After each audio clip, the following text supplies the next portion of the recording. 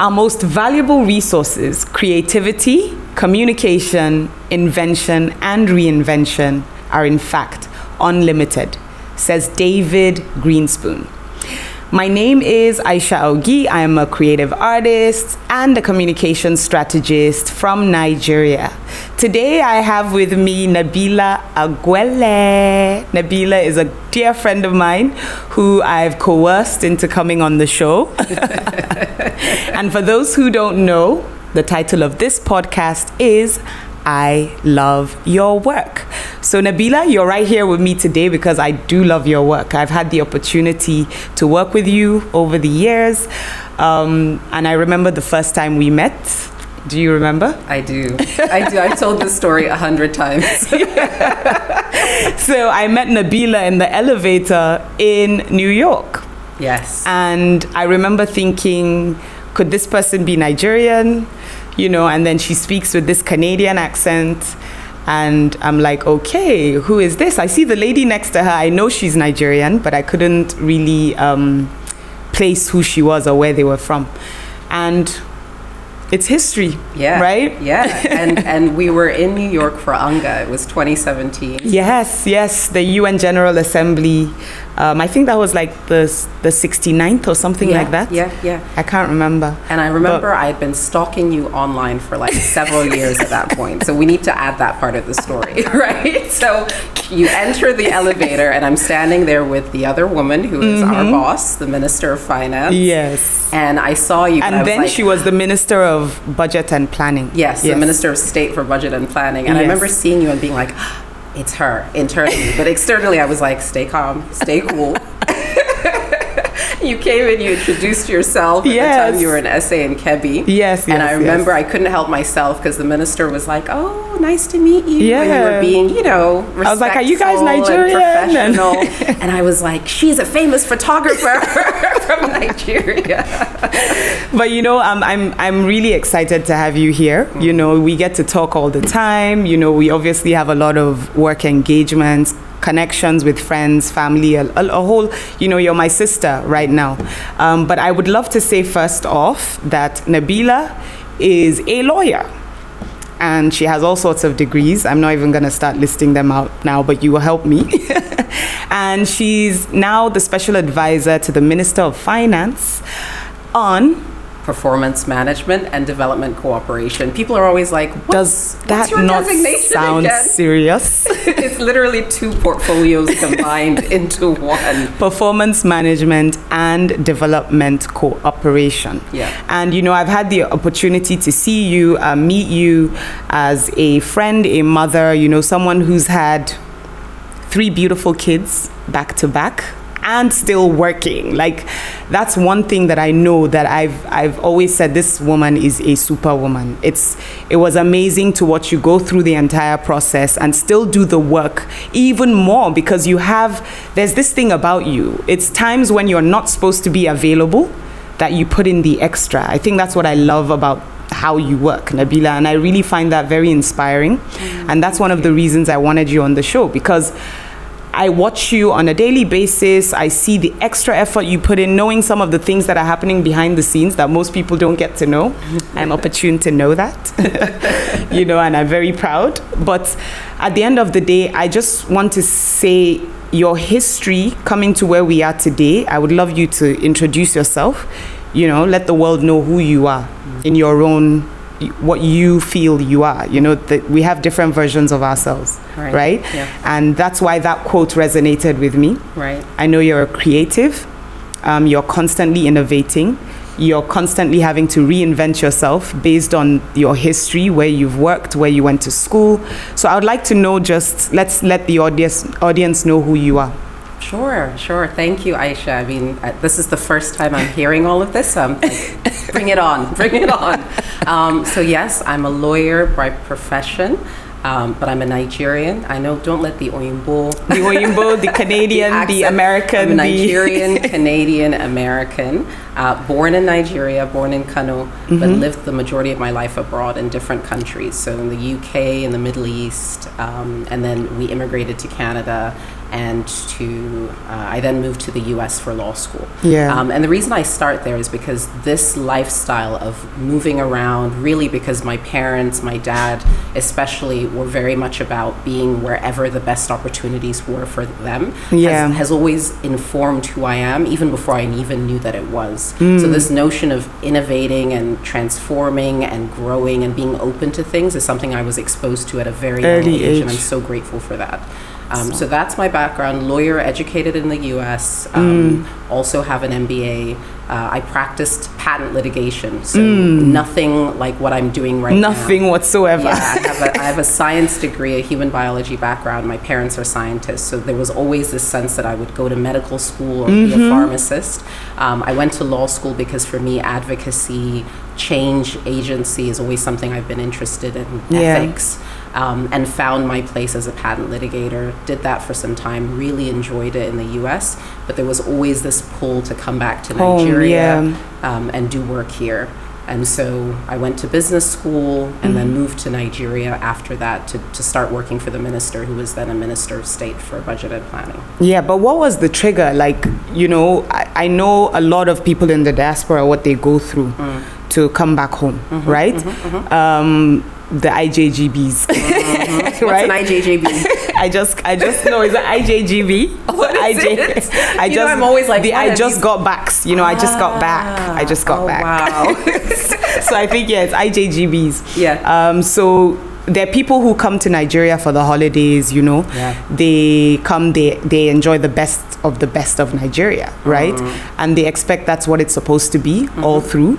So for you, staying in all these different countries and coming back home and to come to serve, it wasn't like maybe it was a business opportunity or like you had some, you know, opportunity that would drag you here. I want to know, like, what was the trigger? Why did you decide, I'm going to come and do this? Right. So this is a great question, because if anyone who knows me, who had spoken to me maybe even 2 years before the move, would never have expected it. Yeah. Even as we were moving, a lot of family, friends were like, are you sure? Even I was like, am I sure? So the first thing I would say is that it was a journey. And even as we were going through it, there was still a question in my mind as to whether I would fit, whether this would feel like home for me. And I think it's so important to say that, because it's a natural feeling. It's what a lot of people go through. And I think for those of us who were raised in the diaspora, there's always this pressure to focus on coming back and immediately blending in, being like everybody else. And I think that's the biggest mistake anyone can make. The truth is, for us, it was a conversation. So my husband and I had been speaking about it for quite some time. He also lived abroad. He also lived abroad. So we met abroad and we got married here and then moved back to the States. For us, the motivation was first and foremost opportunities in Nigeria, being at a stage in both our careers where we were mid-career professionals, and it was a low-risk move. We hadn't yet started having kids, and we were both at that point where it was either we left the West and we came and we tried, and if we tried and it worked, great. If it didn't, we moved back. But we knew if we started having children and got settled, it would be a much harder move. We took several trips. I would come back as an adult even before I got married, and really started to try to get a sense of who I was in Nigeria, apart from my parents and my family. Because those two things are completely different, right? You have to find who you are, who are your people, who's your tribe here. And so it was work that attracted me here, opportunities, and then knowing that we would be able to experience living at home, something that I hadn't experienced since the age of 7. And for him, he's a tech entrepreneur, so being in the Niger space where there's so much opportunity right tech, now, so it's kind of a no-brainer for us. Oh, that's excellent. You know, I know that when you guys moved back, obviously you went through a bit of trying to settle in, you know, what city, would it be Lagos, would it be Abuja? And this is just me knowing behind the scenes, right?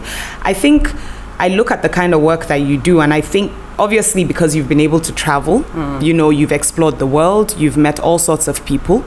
and I watch you interact. It doesn't matter where anybody is from. Nabila finds a way to connect one way or the other. They connect with you too, so it's not like you're trying hard or anything. Do you think having that exposure has helped you, and how?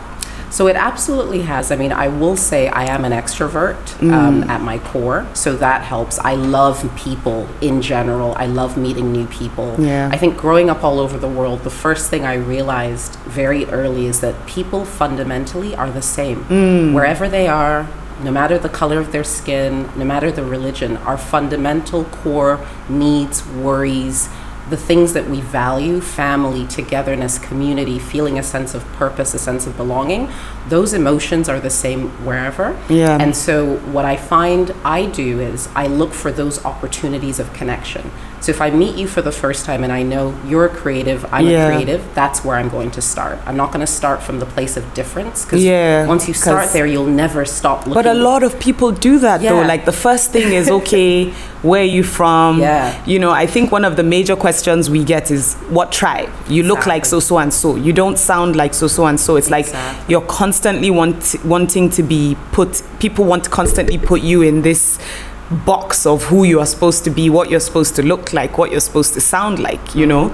And that's why I said, I remember hearing that accent and saying, okay, I know this is a Nigerian face, you know, but it was interesting to me. And I think we blended immediately. I think we even I remember meeting you guys, you and your husband, on the street the day after we met or something. And so I get that, and I understand that it helps you when you have that global mindset. Right. It helps you to connect with people. I think even in the work environment, when, especially now, post-COVID, there's a lot of online work. We get to interact with more people from around the world. Right. You know, you had your MBA. I believe it was at INSEAD. Yes, yes. So Nabila is a board member of INSEAD. The main board. The main board, the board of directors. INSEAD. I'm so proud to say that, because I don't think we have any other Nigerian that has done that, right? No. On the global scale. So Nabila is one of the board members of INSEAD. If you don't know INSEAD, please, Google is your friend, right? It's one of the top business schools around the world. And how did that come to be? Like, I know a bit of the history, but let's tell our people, how did you get on the board? And I know you're on other boards too, so we're adding that. Right. Please. Ooh, so the INSEAD board, I think my perspective on it is, so I'm an alum of INSEAD. I went there, that's where I got my MBA. And at INSEAD, I found a real sense of community. So for me, you know this about me, that sense of community, belonging, wherever I am, if there are opportunities to add value, to lend to that community, I'm going to do that. So for me, INSEAD was a place where I was able to really deeply reflect at a point where that was what I was looking for. And I was really wrestling with these notions of, who am I? Am I a lawyer? What am I trying to be, especially as I transition to Nigeria? So I think for me, the board role is really an extension of things I was already doing as an alum. I was active as a student. I was president of the African Business Club. Yes, I remember did that. a number of other things, and then just organically became active when we had our 5th year reunion. I was a young alumni volunteer.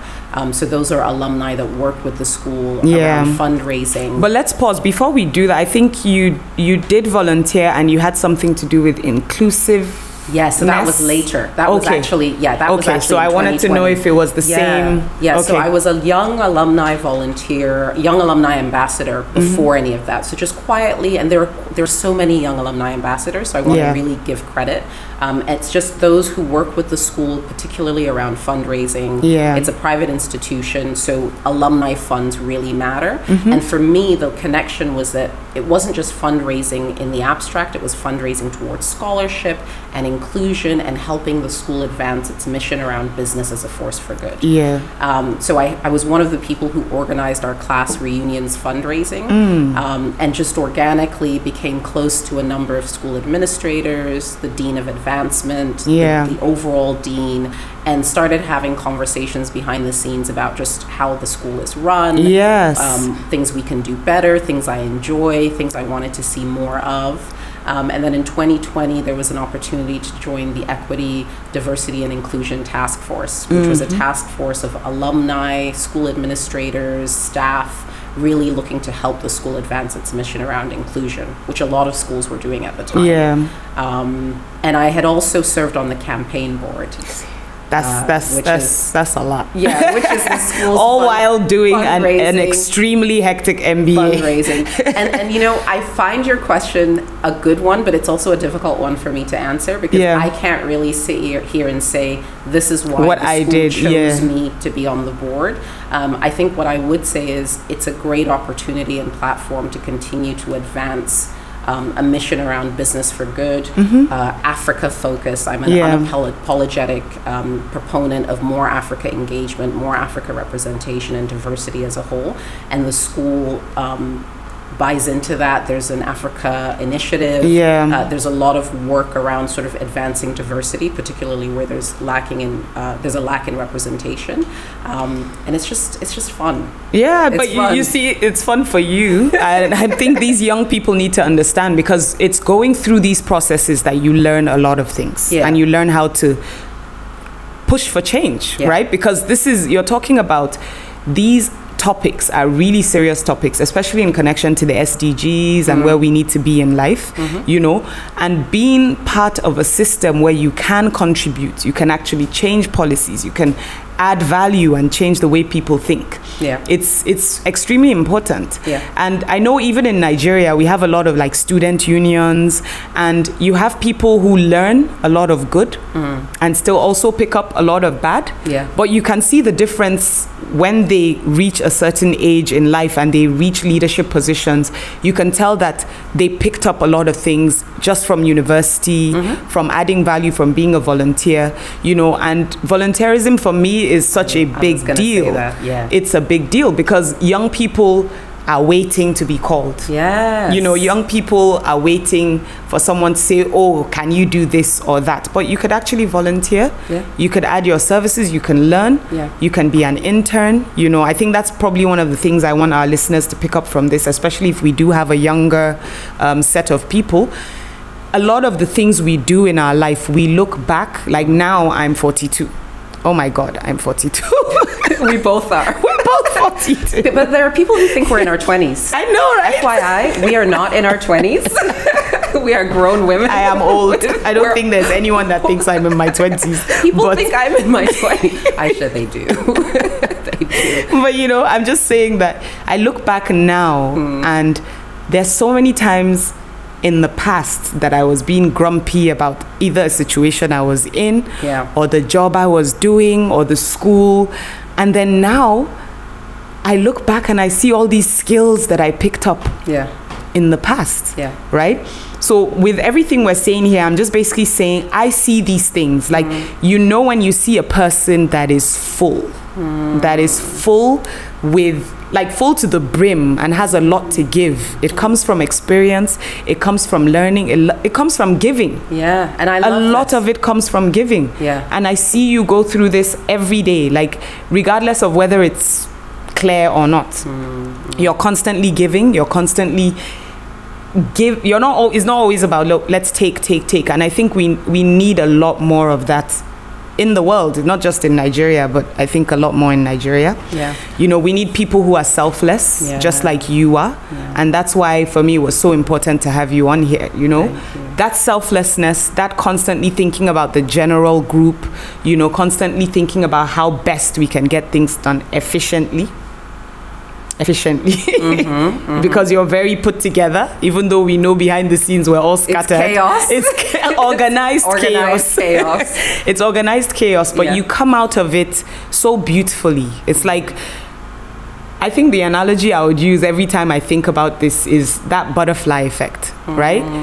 And then maybe a ripple effect. It's like, you don't know this, Nabila, but it's a little drop and it just oozes across, and you help people to rethink what they're doing without effort, without making them seem like they don't really know what's up. You know what I mean? Oh, thank you. So Aisha. that, I love that about you. So I wanted to pick up on two things that you said and really emphasize them. The volunteering piece. Yes. Volunteering is not a nice to have. for anyone who wants to be a leader or add value, it is necessary. It is. And what I would say, especially for young people, young leaders or emerging leaders, and even people who are our age, because it's not just young people. It's not, yes. It's everyone, really. It's everyone. Anyone you admire, any leader in the public space, look at their bio and look especially at what they were doing when they were young, before they arrived. No one got to where they got by not volunteering their time, by not being available, not saying yes to opportunities, and everything you've described, the work that I do with INSEAD and with other organizations is volunteer. It's professional work. It's unpaid. It's giving of yourself and your time. And I feel that it's not something we should fake. So what you volunteer on has to be an extension of who you are, what you value, what gives you what you're purpose, passionate about, what you enjoy, because that's when you want to do more of it. And I think oftentimes too many of us, and we're all in danger of this, are trying to chase the perfect idea of what a leader looks like and what that leader is supposed to do, rather than saying, who am I, what drives me, what excites me, and then what are the opportunities and where are the spaces and communities where I can thrive. So we're going back to my first quote, right? It says invention and reinvention. Right. I think the creativity side, I'm going to have you on the podcast again. I'm holding you to it. Sure. And then the communication side, we'll keep that for another. I'm going to focus on invention and reinvention. I want to go back to when you were a lecturer. Yes, I was a law professor. Oh my God, a law professor. Nabila was a law professor. And I want to go back to that. Like, what was it like teaching? Oh, it was amazing. It was amazing. It's one of the best jobs I've ever had. So basically, after law school, I clerked for a judge, and then I practiced at two large law firms, and had an opportunity, was invited back by my alma mater, American University, Washington College of Law, to become a practitioner in residence. So essentially practitioners who come back and teach full-time for a period of 2 to 3 years in the clinical program. For those who don't know, law schools, both in the US and even in Nigeria, have what are called clinics. They're nonprofit law firms where faculty and students and practitioners provide services to individuals, companies, sometimes governments, CSOs. It's very high impact and also community grassroots. So I had an opportunity very serendipitously, and it really changed me. I grew up a lot in that space. I found my voice as a law professor, as a practitioner in residence. I found community, and I also began this journey toward working less to try to be somebody else's version of what I should be, and more about saying, where are the moments where I feel excited, where I feel magic, where I feel like I'm thriving, alive, and to mark those moments, to be conscious about chasing those moments moving forward. And that experience was one of them. I gained so much, because really in the clinical environment, you're not just sort of teaching at a podium, you're working with students as they come to terms with who they are as professionals, as lawyers before they go into the legal profession. You're helping them grow over a period of a semester or a full year. And a lot of it has to do with interpersonal relationships. How do they relate with their fellow lawyers? How do they relate with clients, especially clients who come from different backgrounds, different countries, different cultures. So we talked a lot about cross-cultural lawyering, ethics in lawyering, social justice in lawyering, and it was amazing. You know, I want to say this because I know for me, whenever I teach younger people, I tend to learn.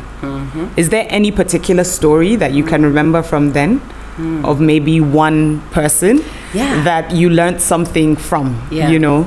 There's a student, we had so many special students, and I taught for 2 years. There was a student in my first cohort, and she knows herself. She's really special.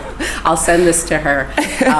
And public speaking was like her kryptonite. I mean, she was super passionate, heading up like a leader across so many different things. Like her CV was stacked. But if you asked her to get up and speak in front of a class, it was like mortifying for her. Oh my gosh. And for me, what was amazing about that experience was watching her growth, not just over that year, but subsequently. And the lesson there was that growth is a journey, and what you give to people, especially you know, and she's someone who a lot of people could have said she's an introvert, she's never going to get this public speaking thing. True. Leave her alone. But we worked at it, we encouraged her, we talked to her, and that blossoming, that butterfly effect, it continued beyond our time with her. Lovely. And for me, it was a lesson in what you give people, what you expose people to, how you treat people, whether you're an intentional mentor or not. It stays with them, both good and bad, well beyond your time with them. And we really need to be conscious of that. Yeah. And she took so much of that, even the things that we didn't know that she was taking at the time. Wow. Yeah. And I like I keep saying, in retrospect, you're always smiling at these kind of things, but at the time you're not really thinking it through. Yeah. I think it's very important for us to constantly have self-awareness, because this is someone you could have just written off and say, you know what, she's never going to get it, like you said, and then toss it to the side, and she'll probably forever be mortified. Yeah, and she tried so hard. It's like me. People don't know, like, you have butterflies. It's like, even just before we started this, like, my heart was racing. Right. I think it's a natural thing, but not letting it take over is such a great thing. I think that's such a great lesson from that. So I'm bringing us back home to our work now. And what we do. We're not going to go too deep into it. I think I have just a few more minutes left. But I would say in the Nigerian space, what we've been through in the last couple of years, you've been here doing this for what, 6 years now? 6 years, 6 years. 6.5, maybe. And that's why I wanted to bring in invention, reinvention, right? You've been a student, you were a lawyer, you've worked in other spaces, and then you come into public service. How do you feel it's molded you and changed you in a different way? Or are you still the same person moving from when you came here? So yes and no, right? I mean, we've talked about this before. I think part of the key to the reinvention concept, or adapting, I like adapting, is that you want to adapt and grow in a way that allows you to relate with and integrate into the communities and the workspaces that you're in without losing the core of who you are. So the way I always see it is, I should be recognizable to people who know me wherever I am. So if my friends from the US come here and they interact with you and other colleagues, they see me interact, of course they're going to say, this is Nabila in Nigeria. But I shouldn't be a completely different person because I've changed myself to be in this space. I've grown a lot. I have to give credit 100% to our boss. Yes, our mentor. Our mentor. She's like a mother. She is amazing. Because the truth about growth and reinvention and transformation is that you can't do that if you're around or working for someone who doesn't let you, who don't give you that space, who want to mold you in their own image to be carbon copies of themselves. That's how some mentors are. We have a lot of that over here.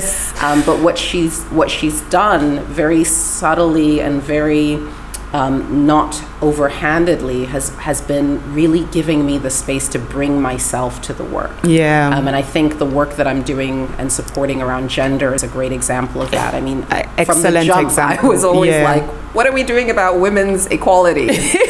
people would be like, aren't you at budget and planning? Exactly. You know, and now but we've achieved, now gender, especially post-COVID, is one of the most relevant issues, particularly for development and developing economies. So it's definitely, I think we need to talk about the win. We need to talk about the win. The gender-based planning. Yes, the gender-based for Nigeria budgeting. To have it, gender-based budgeting and planning. Amazing. And I think it's just the beginning. It's just the beginning. But, you know, this is your work. You, the minister, the team, you know what I mean? Like, I feel it's such a big deal for Nigeria moving forward, and especially for the women of Nigeria. And I think with the gender responsive budgeting, so with anything, budgeting is a function of the budget office, right? And what we have in the current DG budget is somebody who gets it 100%. Excellent. Who is very much someone who sees budgeting, the budgeting process is a holistic aspect of making The people's full lives picture, better. yes. And so when the discussions around gender responsive budgeting started, and these conversations happened even before we came to finance, before I even was part of those conversations, he's always been someone who has been open to it and has been very pro-reform. Yes. And it's so important because at the ministry level, there's always this sense, I think from the outside in, there's always a sense that it's the ministers, the politically appointed figureheads that drive, and they do. But you know, you get to learn from the inside and the see. agency heads who have to own the work and have to actually drive the transformation at the agency level. That's where you really need the buy-in and the leadership, and we have it at both levels. I was very, very happy about that. I think I would add to learning and mentoring, right? You have people who can take the time out to sit you down and listen to your problems, and then you have those that you learn on the job. It's like constant. And I think one thing I love about our minister is her level of patience and just constantly looking at everything, like every document that comes in. She would very meticulous, very thorough. You know, well planned. Not just because she's our boss, you know, we're not trying to but it's not like, but I'm saying this is but this is what we've learned. And I think for me, my level of patience has not been really great over the years. I know I can reach a certain point and then I snap. But working with her over the years, for me, that level of patience and just constantly seeing things beyond just what is in front of you. It's like if someone does something, the first thought process is, oh, this is what this person has done. But for her, it's more like there must be something else happening behind the scenes. Is this person okay? Leading with compassion, with empathy. and learning. And I feel for us too, we have a lot of young people that we speak to, you know, and I may fall their hand, as we see in Niger from time to time. But at the end of the day, you get to see and learn. And for me, I feel watching the interactions, not just my own, but even with all of us in the office interacting with her, has been a learning curve for me. You know, I think that's one thing I've been very happy about from our work together, because now we're on the same level of work. Exactly. So, no more the legal. I'm a legal child by proxy. I'm a lawyer by proxy. We still have time. You can still. My mom is still expecting me to go. You can still add that degree. That ship sailed probably like 20 years ago. But yeah, maybe we'll see what happens in the future. But you know, I'm very, very happy to have had you on the show, Nabila. You know, you're very dear to me, and I love your work. Thank you. And I love yours too. And I love that you're creating this platform for people. I just hope, you know, people listening, even if it's just one person, get something from this. I'll be very happy, you know. Here. So I look forward to having you come on, and we're going to discuss creativity and communication. I can't wait. Thank you for coming, Nabila. Thank you for having me. We did it. And with that, I look forward to having someone new next time. It might just be Nabila again. But see you guys soon. Thank you.